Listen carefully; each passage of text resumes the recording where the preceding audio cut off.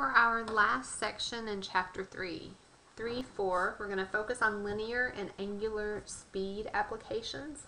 We're going to throw in a little bit of that dimensional analysis in this section as well. Now, linear and angular speed, it kind of is a little bit misleading when we talk about linear speed, because linear speed does not mean something is traveling in a straight line. Suppose that point P, so here's my point P on my circle. Point P is moving at a constant speed along a circle of radius r, my circle radius r. Point P is rotating around the center O. So point P is moving forward, but it's not in a straight line. This is my linear speed because that point is traveling. The measure of how fast the position of P is changing is my linear speed.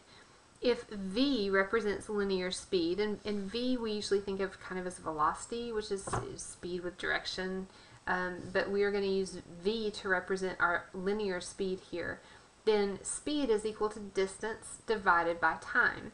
So the distance is that arc length s that it travels over a certain unit of time. So whether we're in seconds, minutes, whatever our value for t is.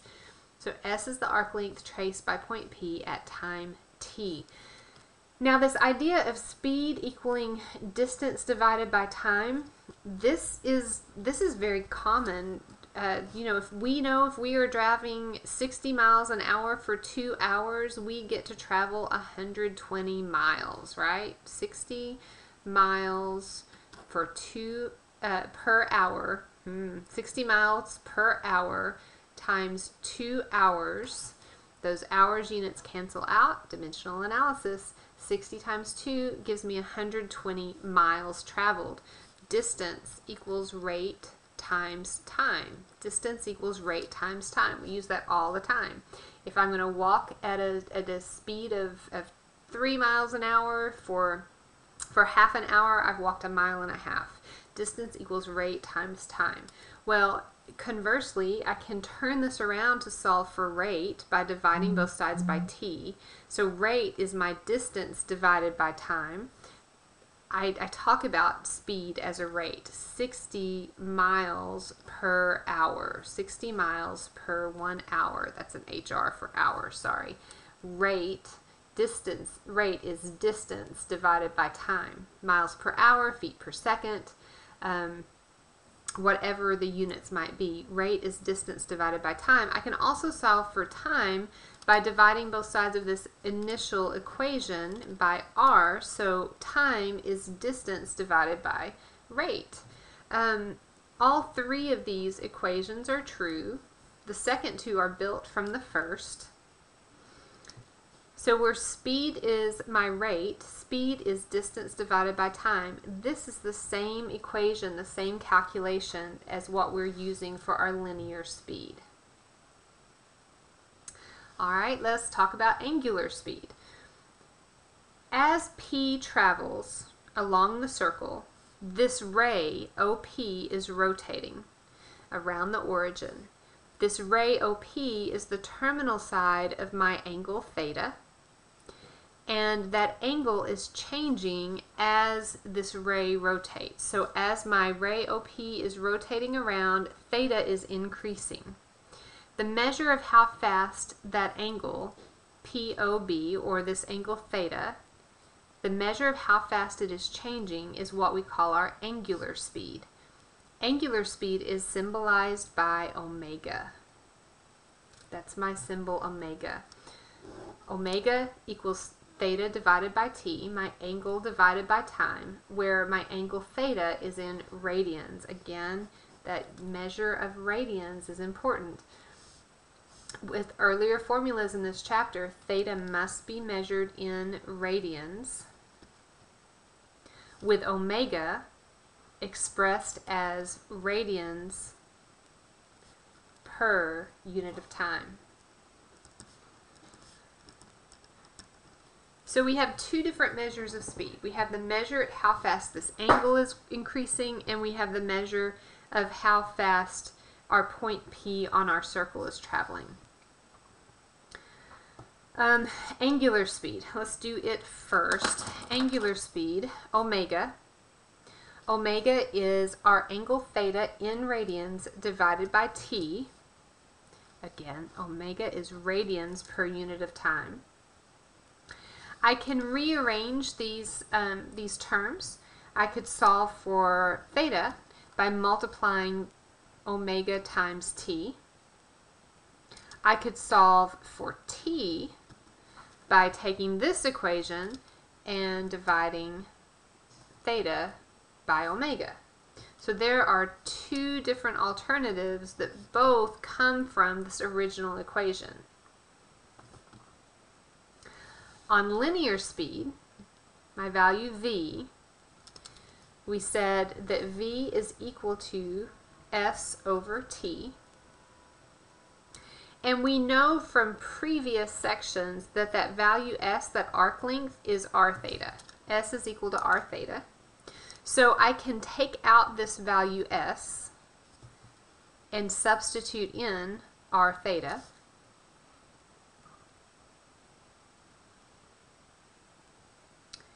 And we were just given the fact that omega is equal to theta over t. So v is also equal to r omega. Since omega equals theta over t, v is also equal to r omega. So there's three different versions of our linear speed formula, and we've got our angular speed calculation. Solve for either theta or t so that we can take what we're given and we can work with it. Now that statement is really important as we're moving into these application problems. Analyze what you know and what you need to know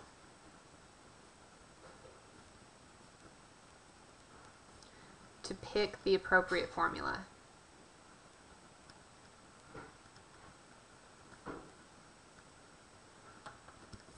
Which one's better? Well, it doesn't matter. Which one's better is the one that gets us to the correct answer the quickest, right? Work smarter, not harder.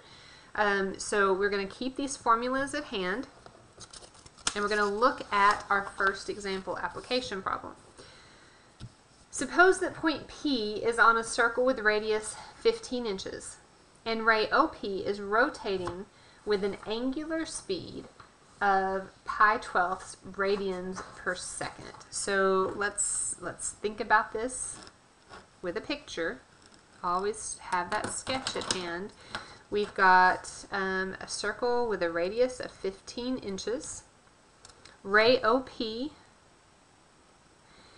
is rotating with an angular speed. So this is something I know. Angular speed is omega. My angular speed is omega. Omega is pi 12ths radians per second. Pi 12ths radians per second, or pi radians every 12 seconds, right? Or pi 12ths radians per 1 second. However you want to think about that. That's my value for omega.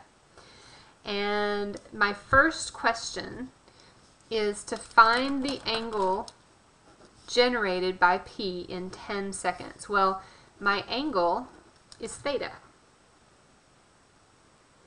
What is this angle going to be after 10 seconds? So let's go back to our calculations. We know omega, we need theta. We know omega, we need theta. I've got an omega over here, I've got a theta over here, I've got theta and omega here.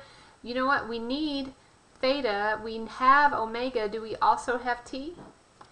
Well, yeah, we said 10 seconds, right? So I can say, all right, theta is omega t,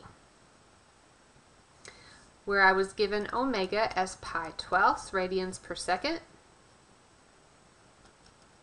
And I want to know a time of 10 seconds. So my seconds are going to cancel out, and I'm going to be left with radians. So that gives me 10 pi 12ths, or 5 pi 6ths as my value for theta. There's my angle. I've rotated in 10 seconds. If this is my angular speed, I've rotated an angle of 5 pi 6ths at the end of that 10 seconds. Well, 5 pi 6 is almost pi. 6 pi 6 would be over here at pi. So 5 pi 6 is going to be over here, right? It's rotated into the second quadrant. Now my next question follows up with that. Find the distance traveled by P along the circle in 10 seconds. Distance traveled by P, that looks like linear speed. So I'm solving for V.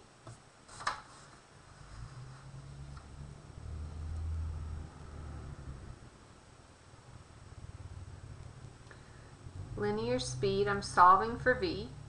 I also could think of that as arc length, right? I also can think of it as arc length. So I've got some options here. I know that S is equal to r theta.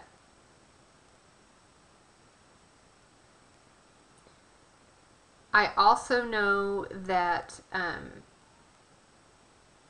that V is equal to, well, V is equal to a lot of things, but what is V equal to that I want to work with here? V is equal to S over T. V is equal to R omega. I know R and omega. V is equal to R omega. I've got some options. I'm going to choose this one. I'm going to say, okay, S is equal to R theta. My radius is 15 inches. My angle theta, we've just worked out our angle theta in this 10-second interval because we used 10 seconds up here. So we know that in 10 seconds that angle is 5 pi 6ths. So that arc length is right here. 15 and 6, they're going to simplify by a value of 3, factor of 3, so that leaves me with a 2 and a 5. 5 and 5 is, that would be 25 pi, and we are in units of inches. My arc length is going to be 25 pi inches. Now notice I have not picked up a calculator yet, right? I have not picked up a calculator yet because I'm not approximating anything. I'm not being asked to round anything.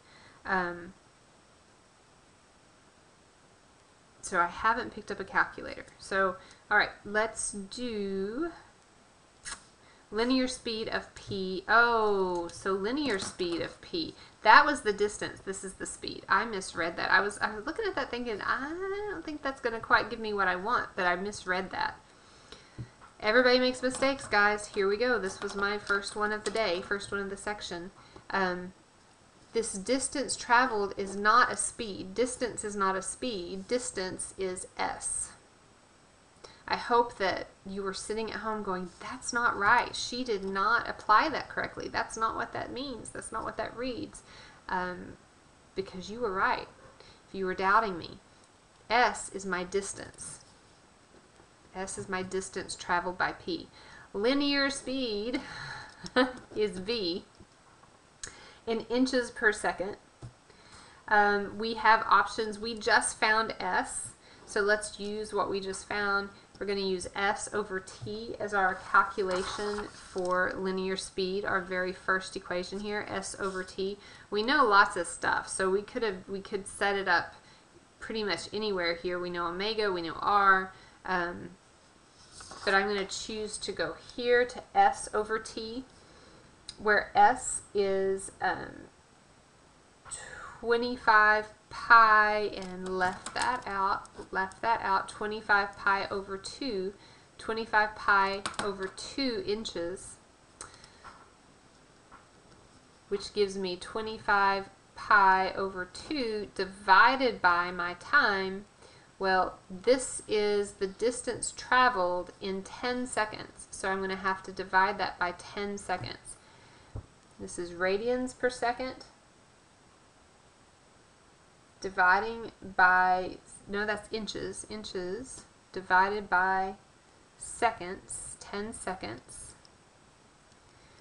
25 pi over 2, now when we are working with this complex ratio here, this complex rational expression. It's just a big division problem. How do we divide when we have fractions? Well, we multiply by the reciprocal. So this is going to be 1 over 10. Which gets me to 25 pi over 20. If I factor out that factor of 5, I have 5 pi fourths, and I've still got inches per second. 5 pi fourths inches per second. That's how fast that point P is moving. Okay, so to go back and recap before we do the next example, and hopefully don't make any mistakes on the next example. We're finding our angle theta that's generated in 10 seconds using theta equals omega t. The distance traveled by P is s. That is what I'm looking for here, not a speed. I'm just looking for a distance. S equals r theta. We were given r. We found theta, so we plug it in. Don't forget your denominator. This denominator is 1 times 2. So 25 pi over 2 inches is the distance around your circle. That's how far P traveled along that circle. How fast did P move? Well, P moved, that's my linear speed V, S over T, set up according to the distance it traveled in 10 seconds, gives me a motion, a speed of 5 pi fourths inches per second for that point P. Alright, we're going to do better on this one. I want you to pause the video, work through this problem ABC, see what you get. See if yours matches mine.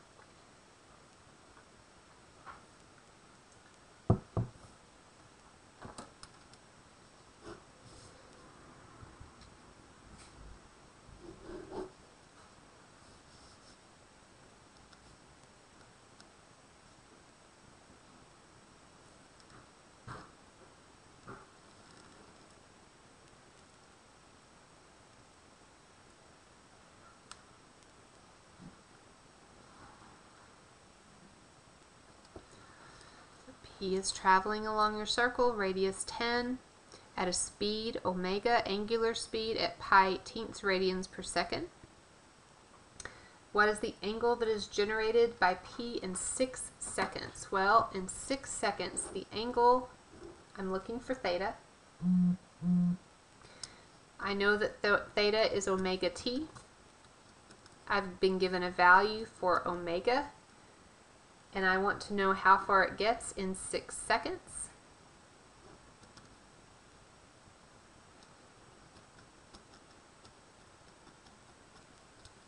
So my value for theta is pi third. How far will that point travel? See, I got it right this time. The distance that point will travel. That distance is the arc length s, which is equal to r theta. We just found theta, and we were given our radius. So we've got 10 times pi third, which is 10 pi thirds, and our radius measure is in centimeters.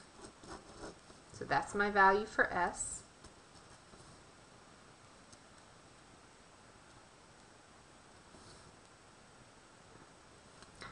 My angle is pi third. The distance traveled is 10 pi thirds centimeters. And the final question, what is the linear speed of P? Linear speed is V. I have different ways to write this equation, but I know that I know S and T. S is 10 pi thirds centimeters, and that happens, that distance is traveled in 6 seconds. So I end up with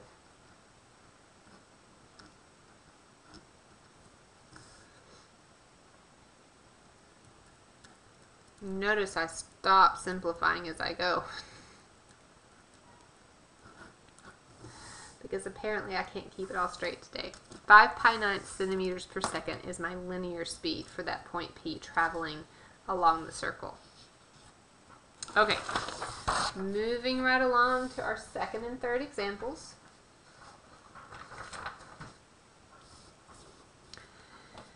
We have a pulley the belt runs the pulley. The radius of the pulley is 5 inches, and this belt that is maybe on a motor or something is turning that pulley at 120 revolutions per minute. 120 revolutions per minute. But those are the things we know. We need to end up with an angular speed. So we're looking for omega in radians per second. Now we are going to make use of dimensional analysis here. We're going to figure out what conversion factors we need to get where we need to be. My pulley is turning 120 revolutions per minute. Omega is theta divided by t. I'm starting with revolutions per minute. I want to end up in radians per second.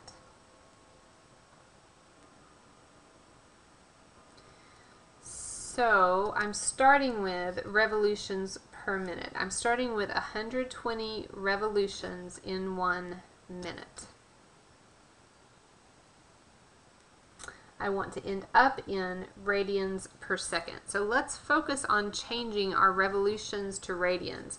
Well, I know that 1 revolution all the way around a circle is 2 pi radians. So that's going to give me my first conversion factor. I need to divide out that unit revolution. So 1 revolution is the same thing as 2 pi radians. I've canceled out revolutions and I'm now in radians. The other thing I need to do is change time, my time units, from minutes to seconds. I know that 1 minute is equal to 60 seconds. So for this conversion factor, I need my minutes to cancel out. So I need minutes, they're already in the denominator. That means I need to put minutes in the numerator. So this conversion factor is going to be stacked minutes over seconds. Now my conversion factor tells me there's 1 minute is the same thing as 60 seconds. Here those units, minutes, cancel out. So I'm left with radians per second. I'm going to multiply across my numerator. That gives me 240 pi. Multiply across my denominator and I get 60. Well, that's 240 pi radians in 60 seconds. The speed, I'm going to go ahead and divide this out. Well, 240 divided by 60 is just 4. So that gives me 4 pi radians per second as my angular speed, omega. What if we need to find, oh, we switched topics. So now we're going to find linear speed and we want to find it in inches per second. So angular speed is how fast the angle is changing. It's in radians per second. My linear speed is how fast a point on the curve is moving. It's moving in inches per second. My radius is measured in inches. And the time we need to end up with in seconds. So we're looking for linear speed. Let's go back and look for linear speed, that value v. We have some options here. What do we already know? Well, we know the radius. We just found omega, right? We know the radius. We were given the radius, and we just found omega. So let's use this one. So we know r and omega. So we're going to use v equals r times omega because that uses what we know. Our radius is 5 inches. Our speed omega is 4 pi radians per second. 5 times 4 pi is 20 pi. Radians is not really a unit, it's pure numbers, so 20 pi inches per second is my linear speed.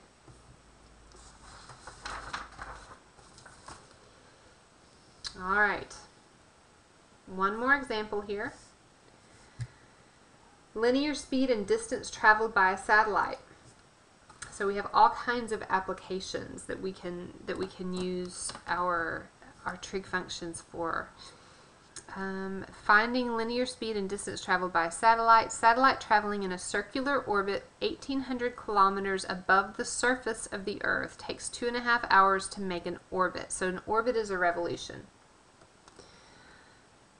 The radius of the Earth is about 6,400 kilometers. See the figure. So if I'm looking at the radius from the center of the Earth out to the satellite, that distance is this sum. 18 and 64 comes out to be 8,200 kilometers. That's my radius from the center of the Earth out to the satellite.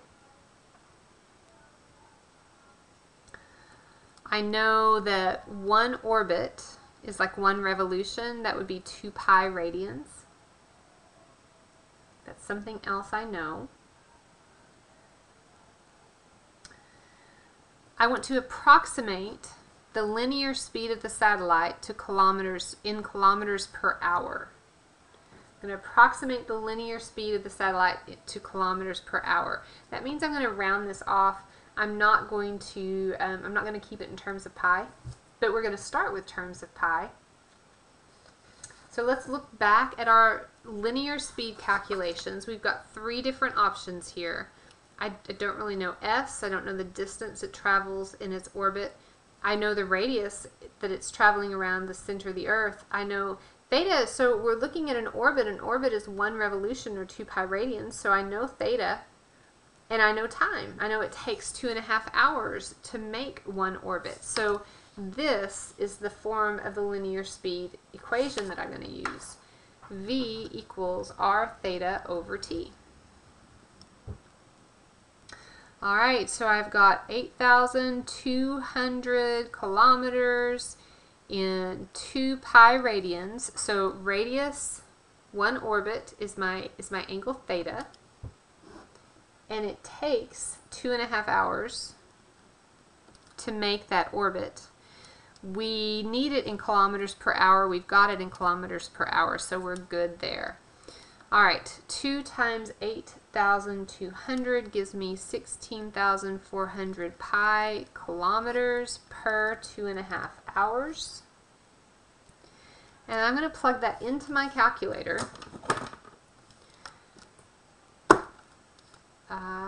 So I've got 16,400 pi divided by 2.5. And this is what I come up with. So I come up with 20,608.84781, and then I ran out of space. If I'm going to round this, I want to approximate how many significant digits am I using? Well, I'm using 2 significant digits. So that means I'm going to round up here. That's going to be about 21,000 kilometers per hour. That's the speed at which that satellite is rotating. The linear speed that it's traveling through its orbit. Approximate the distance the satellite travels in 3.5 hours. Now, how close my approximation is going to depend on if I work with this rounded value or if I go back and I start with my exact point here and then I multiply it by the 3.5 hours. This is how far it travels in 1 hour. This is how far that's average is going to be how far it travels in 1 hour. So I can do this, like I said, I can do this a couple of different ways. I can take my approximation, 21,000 kilometers per hour, and multiply that times 3.5 hours, and that's going to tell me approximately how many kilometers. That gets me to 73,500 kilometers. But we know that this is going to be a really high estimate because I have rounded that off. I've rounded it up. So when I round it up and then I multiply it times 3.5, that rounding error has been increased. So to be a little bit more exact, I could go back a step. That's kilometers per hour, and then multiply that by 3.5 hours. And that is still going to leave me with kilometers. I can still round it off, but it's going to, I'm not going to end up with that rounding error till the end. So 16,400 pi divided by 2.5 gets me my speed. I'm going to go ahead and use that exact speed, multiply it times 3.5 hours, and yeah, definitely a difference here. So 72,130, almost 131 kilometers. If I round this to the right number of significant digits, I've got about 72,000 kilometers instead of 73,500. So you can see where when I round before the final answer, it makes a definite impact on what I end up with.